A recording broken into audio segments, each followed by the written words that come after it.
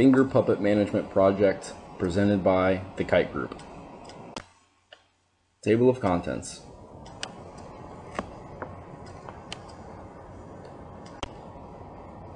Summary. The setting is a factory in Midterm, Denmark.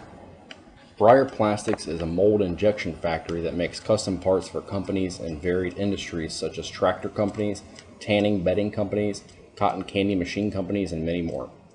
The company meets several ISO standards, but it also discriminates and has resulted in low morale, lower productivity, and lesser safety standards, resulting in accidents. There is also a lack of job advancement opportunity for those discriminated against.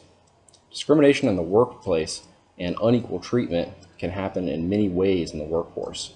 Employees can treat males better than females or vice versa, whites better than blacks, and young better than old. The goal of this project is to highlight the problem of discrimination in the workplace while also showing that it can be fixed with efficient management concepts.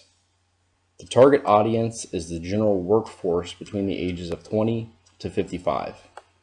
Our presentation will be broken up into 7 short videos, including discrimination issues and management concepts, such as conceptual management skills, individual decision-making, moral rights approach, justice approach, differentiation, integration, globalization, and culture.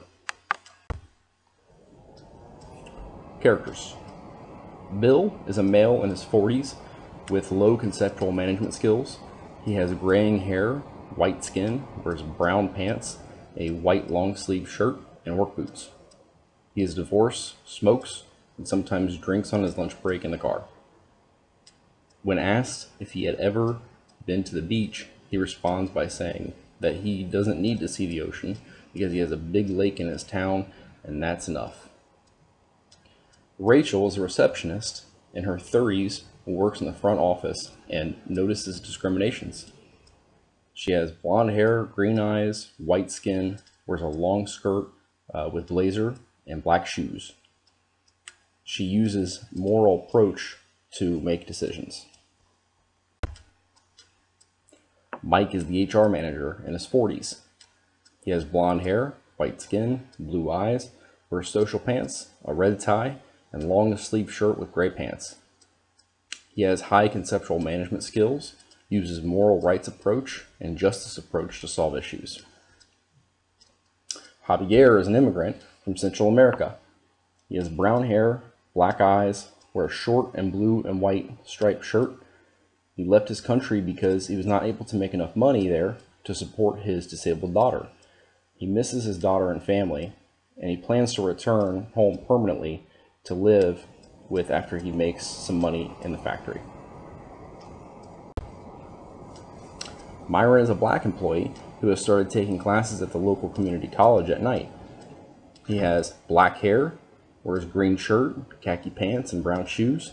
He is supporting himself and a young family by working at the factory during the day. He also is formerly convicted felon who works at the factory on a work release program. He is in prison because he killed a man. Alexander is an immigrant from East Europe, only allowed to work in a closed-in silk screen room spray painting products. The company provides him a mask, but is not the best quality, and he breathes in dangerous materials every day. Alexander has 2 children in college that he is trying to support. Episode 1. Javier, a Latin immigrant, works for Breyer Plastics for over 5 years. He was trained on all the factory machines and was very good at each station. Even though he was great at his job, he was trapped by management to only work in 2 parts of the factory, one area known as the oven and the other with the bandsaws.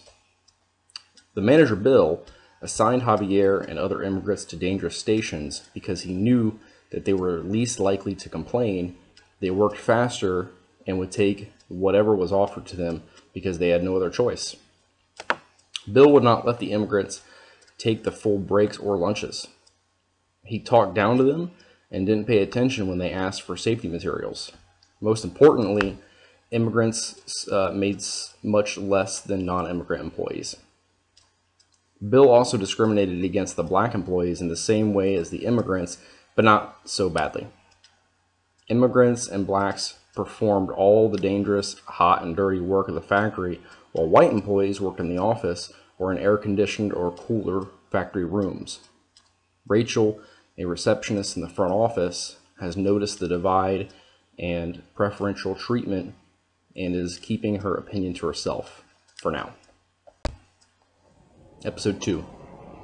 On Episode 2, we present concepts such as individual decision-making, moral rights approach, and justice approach. As Rachel goes on her 30-minute lunch break, she overhears the conversation between Bill and Myron.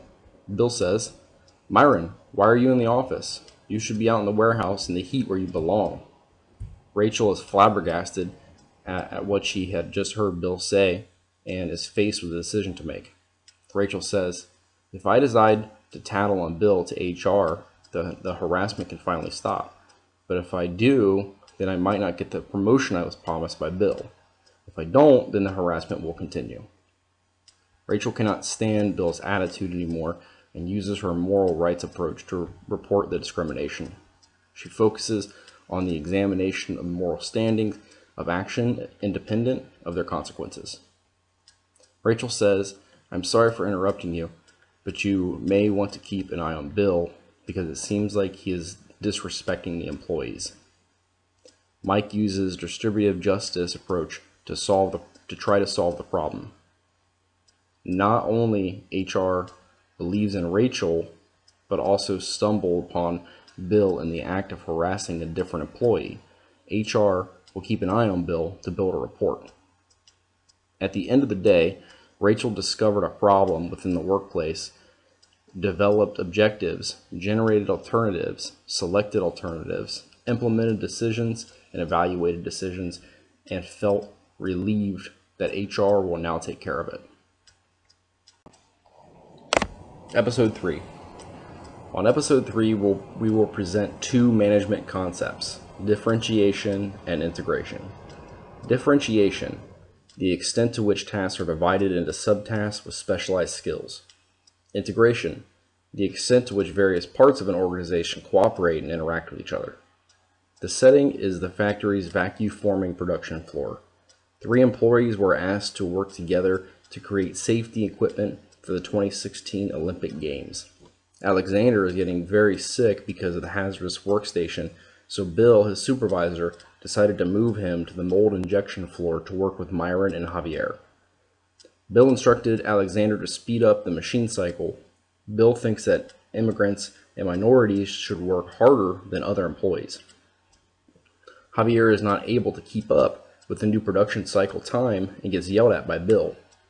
With no other option, Javier starts to bypass quality checkpoints, and some parts start to come out deformed. Myron noticed the deformed parts but does not care too much and packs them to ship them as they are. Bill's attitude toward Javier and Myron have impacted the factory production in a negative way.